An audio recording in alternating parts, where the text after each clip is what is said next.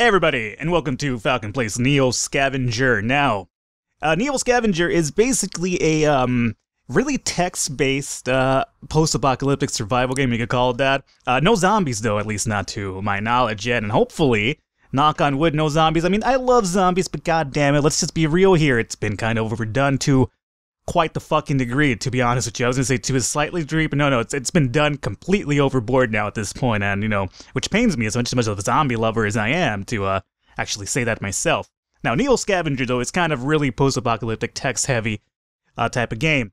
It's made by Blue Bottle Games, which is a one-man party essentially, and by one-man party I don't necessarily mean like, you know, it's a party of 5 with you know, Neve Campbell, was that her name?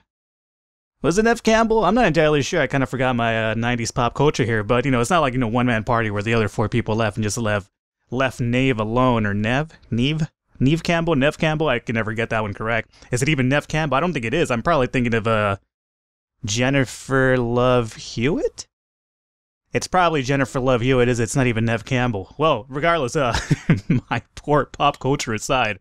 NEO Scavenger, let's get into the game really quickly, but what I meant by it is only a one-person, project, which is really good so far, and I really dig it a lot. So hopefully I could turn a few heads over to this game if you guys want to check it out and see more of it. All that is said though, let's go ahead and jump into a new game here. Now, really quickly, as I said, this game is really really text-based. It kind of like, it starts off with kind of like a Deus Ex type of feel to it to me. Like, you know, you have to pick your skills and abilities here. Depending on what you choose to excel at, you basically falter in other degrees, right? So, for instance, over here I'm looking at, you got to choose 4 skills or abilities as a basic human, right? That's what we are to a degree, I believe. Hasn't been really been, I guess, officialized to me, but I believe I'm basic human. So let's go ahead here, and I'm really, in terms of a survival type of game, I really want to say that I want to be heavy and melee, just because, you know, guns can be kind of a little bit, you know, hard to come by, I'd imagine. So let's go melee for sure. Let's see, better chance to hit in melee combat, higher wound severity, and better defense in combat, can leg trip in combat. Well, that's good. I mean, it sounds like I'm going to be a scumbag leg tripping people. That's perfectly fine though, you know, it's a post-apocalyptic world. You do what you can to survive. Let's see, other than that, metabolism, food and water intake rates reduced, healing rates slightly reduced. Well, I guess, I mean, food and water intake rates reduced, so basically I would, I guess, not eat as much, is that what you're telling me? Botany, knowledge of herbs, fungi, and other useful plants, yeah, well, you know, that's probably not the best skill for me to have at the moment. Next thing I know is be like running around like the post-apocalyptic world, like, you know, screaming like 420, bitch, and whatnot. A ranged, higher chance of hitting with a ranged weapon. That could be useful, but it kind of seems counterintuitive to melee. Hiding, let's go ahead and use hiding, just because I am a coward at heart and reality athletic. Less fatigue per move, can run away faster in battle, can run further on the map before run moves deplete. Trapping, ability to trap and prepare animals. That sounds pretty interesting. Mechanic, knowledge of mechanical systems and components. Electrician, knowledge of electronic systems and components. Tough. Higher pain threshold, immune system effectiveness, and resistance to wound, ability to headbutt in combat. Well, this kind of goes hand in hand with the melee thing that we're doing, right? So let's go ahead and continue going that way. Hopefully it works out for us. The tracking can spot older tracks than normal and hide tracks more effective. Hiding your tracks is going to be really important when you're trying to run away as well. Kind of really want to go for this, but I'm going to leave it in the back burner for now. Improved healing rate via procedure training and sterilization techniques. More detailed stat bars on condition screen. Haha, interesting. And Eagle Eye can hacking skill in manipulating computers. Sorry about that. How about you manipulate my tongue there for a second there? That's not a sexual innuendo, believe me. Can see 1 hex further than normal, light and line of sight permitting, and can detect hidden things easier. Can carry more without being encumbered. Melee attacks are more damaging and create obstacles in combat, huh? And lockpicking is always good in the wastelands, you know, if Fallout has taught me anything. Let's go with Eagle Eye though, just because you could detect things easier. I'm gonna basically be like a scavenger class is what I'm kind of setting myself up to be here, it seems. Traits you can choose from. Now, these are basically going to give you an extra space for a skill, but at the same time, it's going to take toll on your abilities. So, as you can see, myopia and fragile are basically unchoosable for us anymore because some of the skills that I choose kind of conflict with those, right? So, What we do still have is metabolisms. Food and water intake rates increased, healing rates slightly increased. So I would need more water and food if I get this. Not the greatest. Feeble, melee attacks effectiveness is lessened, can carry less. Don't want to do that. Insomniac, difficulty staying asleep, and sleep is less beneficial. Let's go with Insomniac just because it kind of suits me pretty well. So I'm going to be a scavenger, paranoid, schizophrenic in the wasteland is what it seems like. So now that we have Insomniac, it gives me one more ability here. So how about we go with, wanted to do strong in tracking, honestly. Can create obstacles in combat. You know, I'm doing melee, right? So I might as well be a strong schizophrenic. Maybe I'm on PCP for all you know, and that's why I'm really strong and like crazy. So let's go ahead and we're going to make this a PCP scavenger post-apocalyptic world guy, and let's confirm here. So after you get all that done with, which is really, I really like that whole building process. Like again, it's really reminiscent of Deus Ex to me. Or Deus Ex, I should say. Alright, you wake up disoriented, slumped over the base of an empty cryo-sleep pod. Still damp from cryo fluid. The thick dust from the floor clings to your skin, leaving a clean spot in the ground where a large O5 is painted. Across the room, there is an open door to the hallway, and a broken window leading outside. Just as you gather your wits, an unearthly scream erupts from down the hall beyond the doorway. Something is coming fast. Alright, so what the fuck do we do? So basically, depending on what skills you have, over on this side, you will basically have options to deal with the situation in hand. So right now we could hide, which is something I'm really great at. A strong, prepare to fight it. Melee, prepare to fight it. It's kind of the same thing right there. Or you could just jump out the window. So let's go ahead and hide, because it seems like I'm using one of my skills properly. Kind of give you guys an idea of what you do here. So with that, we've chosen that. Currently selected response, find someplace to hide. I'm going to confirm that. That's a fucking terrifying beast. You quickly scan the room for a hiding place and duck behind the cryo tank nearest the window. Hopefully the light from outdoors will make it harder to see you in the nearby shadow. And with most of the room smelling of cryoprotectants, you stand a pretty good chance of having your scent mask. You hold your breath as something enters the room. Its heavy breathing becomes more nasal as it begins sniffing the air. The sniffing grows closer but continues further into the room. It lets out an annoyed bark, huffs, and starts sniffing back into the hall. A few minutes later, you're pretty sure it's out of earshot again, so this guy kind of gave up on us. Alright, so we were able to basically deal with that situation. I'm pretty sure just about any skill could have dealt with that one. So let's start off here by, obviously we could jump out the window now. We could search the console for records, but let's go ahead and use Eagle Eye to see if we notice any details. Alright. Something catches your eye as you scan the room. Obscured in the shadows behind tank number 2, it looks like something small and metallic is lying on the floor. Upon closer inspection, it appears to be a multi-tool pocket knife, probably left behind by maintenance personnel ages ago, and nobody saw it since. Whoever left it here, you're pretty sure they don't need it as much as you, so you decide to take it. Alright, so good thing for that, I got myself basically a pocket knife. Back from my days in the Eagle Scouts, or the Falcon Scouts in reality. Alright, so let's search the console for records, though, before we get the hell out of here. You check the console for any patient info and come across 3 records. Tank number 1, Anton Bubbler. Committed 2012-11-11. Emergency contact, Angela Blubber, yada yada yada, don't really care. Billing information, Angela Blubber, yeah. Tank number 5, that's us, right? We came out of number 5, so we're Philip Kindred. There's no data on us, and our billing information is Detroit Savings Bank, so we are from Detroit, Michigan. More than likely, for all we know, we might be Alex Murphy here, and we're like, you know, the future RoboCop. You don't know. Alrighty, so tank number 6, Lloyd Banklep, committed 28-10-18. Or for all you know, this is Demolition Man, and we're just like either Wesley Snipes or Sylvester Stallone, depending on the color of our skin, I suppose. We could say that. Alright, so let's go ahead and confirm this. Really, it didn't tell us much other than we might be Philip Kindred or not. So now that's done with, let's go ahead and climb out the window and get going here. So you decide to go outside, and you see if you decide to... Well, alright, let me get a second there. You decide to go outside and see if you can figure out where you are. Avoiding the broken glass, you step onto the sill, and outside rustling some plants that have grown wild in the area. It's cool outside and damp, probably morning. You're in the parking lot of a cryo facility, but everything looks disused and in despair. Plants have pushed their way through the pavement and over the facility. Worst of all, nothing looks familiar. You don't remember this place or even who you are. Your frustration mounts, but you can catch it if you put it in check. Might as well take a look around. So let's go ahead and take a look around indeed. Confirm.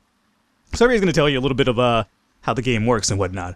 How it's going to work, you're going to have like a hex-based system. That's going to be your world map. And from there, you kind of either investigate areas, run away, yada yada yada. Hex can be scavenged. While standing in such a hex, click scavenge to start scavenging it. Pretty self-explanatory. And a hex has items in it. While standing in such a hex, click to see items in it. So basically, the chest, I'll go over it more in depth when we get to the map, which should be the next screen as a matter of fact. When traveling in the world of NEO Scavenger, you will notice some hexes with boxes or magnifying glasses on them. I guess I won't have to explain it after all. Boxes mean that the hex has items to pick up. A gold outline means that there are new items since you've last been here. Magnifying glass means that the hex can be scavenged for items. Most of the really useful stuff must be found by scavenging. However, scavenging takes time and energy, and you risk danger every time you do. Let's go ahead and confirm this. So as you approach the town, there is no sign of activity. Buildings stand in ruins, vehicles are overturned and blackened with fire. Explosions mark radiate outward from the walls and pavement. In the distance, strange-looking creatures circle in the sky like monstrous leathery voles. Vultures, I should say, not wolves. That'd be pretty amazing if there was wolves flying in the air, though, or not really amazing, but quite fucking terrifying. The world has drastically changed from what you knew. You're telling me I was, engaged in there in 2012, wasn't I? Some sort of cataclysm has befallen Earth, returning mankind to the Dark Ages, and along with it, your hopes of finding a warm meal and some answers. You decide to look around and scavenge what you can find from the ruins. I guess I can go to Denny's and get myself a Grand Slam breakfast. Alright, so basically here we are in the world map that I alluded to earlier. So as a matter of fact, you can see right there, we do have a gold outline over our magnifying glass, meaning we could investigate this area. So, let's see here. I went into the menu by accident here. Let's get out of the menu here. Don't do that. Alright, again. Let's back to the menu, show main map. Alright, there you go. So let's quickly go on over to, we don't want to go back to the cryo facility, right? So let's, as a matter of fact, just head on over this side. So let me jump here. Our player, current status is barefoot, tough, strong, current weapon, punch, and hiding false. Believe me, all I need is my fucking fist. I'm like Chuck Norris of the wasteland here. Alright, so now we could essentially, where is my, this is really interesting. Where did my, oh, here we go, scavenge, there we go, alrighty. Scavenge, alright, oh, what the hell is this? You go away.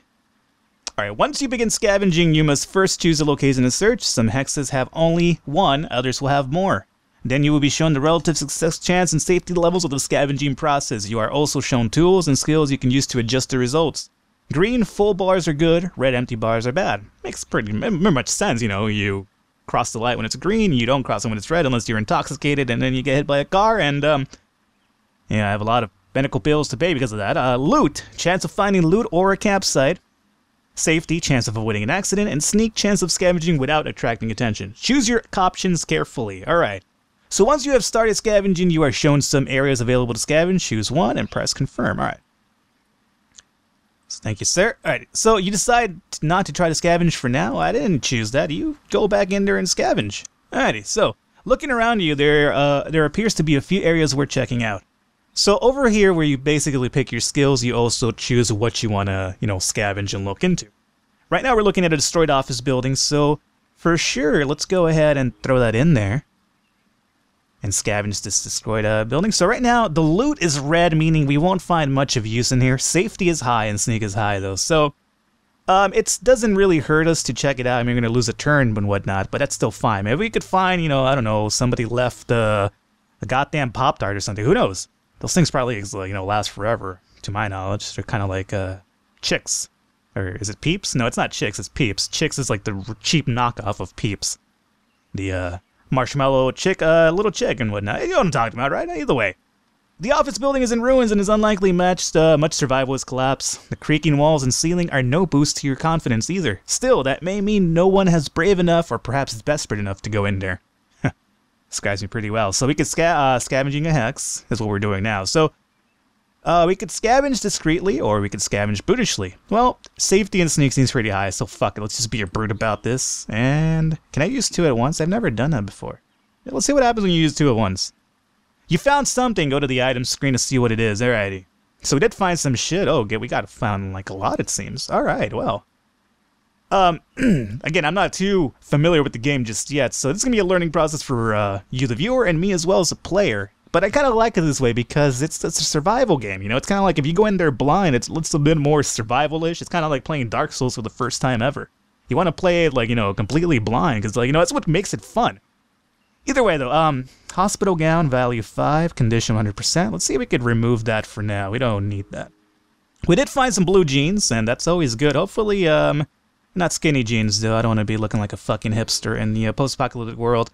Why he's not putting those on, though, is really beyond... Oh, there we go. Alright, so... Put that on, and we got a Pearson Wakefield pack boot for our right foot. Alrighty, so make sure we put that in the correct foot, and we got one for the left foot. Good, we're not going to walk around with only one shoe. That'd be crazy. There's 2 blue jeans, as a matter of fact. This one's 90%, and this one is 91.6, so we got the good one here.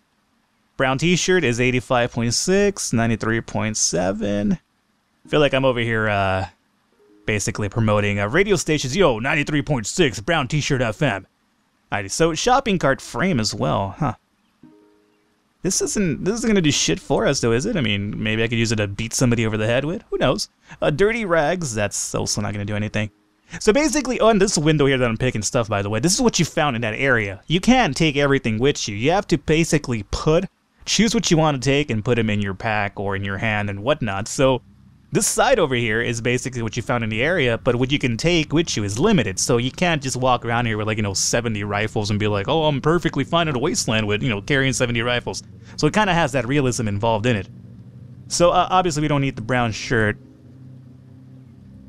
Oh, the brown shirt just went into my penis for some reason, and that one did as well. Okay, well, I'm not entirely sure what the fuck has happened here. Well, what just happened? Where did put your pants back on? Crazy man. Where did those shirts go? Okay, I'm not entirely sure where those shirts went. Where is my weight system again?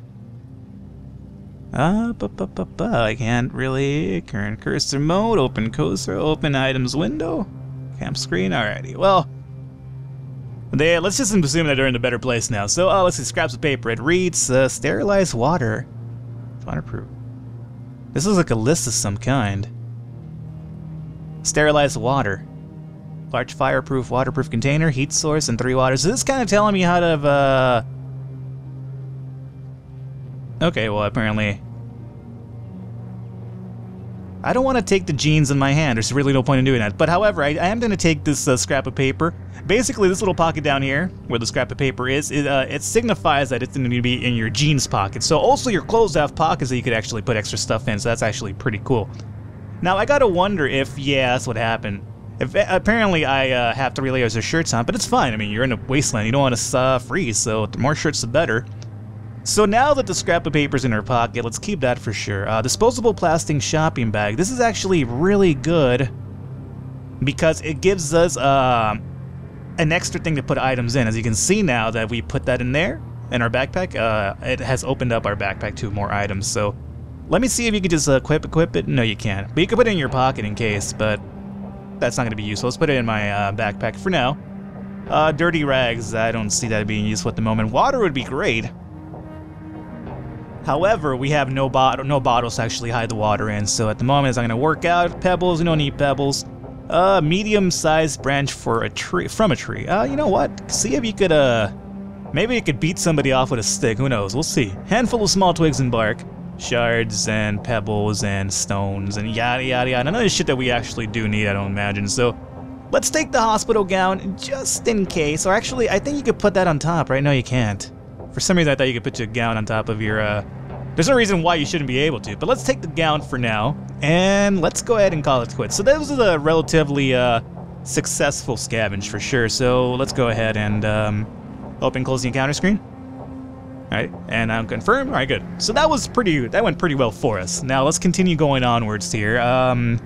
From this point on, let's go down over here. These little red marks next to your character is going to tell you the tracks that you're leaving behind. So if you have the tracking skill, you have a better chance of hiding these tracks and whatnot. Let's show zoomed out minimap. Okay, that doesn't look too good. So open, close skills and abilities. Again, these are our skills and abilities over here. The crafting screen is going to basically be, you know that scrap of paper we found? Well, if we find known recipes... Here we go. So basically, the known recipes has now been entered because we saved that scrap of paper. So if we find a large fireproof, waterproof container, a heat source, and water, put that over here, and we will basically make sterilized water. We could also try to make a 3.308 rifle with scope, but we need a Phillips head screwdriver, small or medium binocular, optical zoom. Okay, we're gonna need quite a bit of items for that. So for now, let's avoid that. Overall, though, this will tell you how to craft and whatnot. Open the items screen, self-explanatory. Your condition screen, this will tell you if you have gashes and, you know, really fucked up injuries and whatnot. And open, close the camp screen. And this will tell you where you're currently camped at and whatnot. We're not camping anywhere at the moment, though, so obviously our shelter and our concealment are 0. We could sleep there, but, you know, it doesn't really offer too much protection. Alright, so now that we've kind of covered the basics, let's continue onwards here. Not enough moves left for this turn. And that's indeed true, because we have 0 of 5 turns left, so let's go ahead and end our turn here. And we are going to get into our first combat. So what happened there was a bandit was kind of rolling through, and he saw us just kind of hanging out in the middle of nowhere. And let's see, he is going to be indicated over here by the bandit terminology. He has a monkey wrench on him. He's tough, and he's barefoot. We are tough and strong, though, so I could probably stomp his foot because I'm wearing shoes and kind of, like, you know, wreck his shit. So right now he's the middle portion right here will tell you how far he is. So right now he's 40 feet, or at least hexes away from us to a degree. Our cover is low, the weather is cool and clear, and time of day is dawn, terrain level. Alrighty, so here we have the options of what to do to take care of this encounter. We can run away, but I kind of want to get that monkey wrench off of that man, so we're going to kind of make him rue the day that he ever spotted us and wanted to come at us. So what we're going to do right now is, I have no weapon except my fist, which is probably more than enough, but I could threaten him. I could dodge his attack, but he's not going to be attacking right now. So let's go ahead and charge towards him, because charging removes 2 to 3 spaces between you and the target. Right now we're 40 spaces away, so we do, as a matter of fact, need to kind of close in.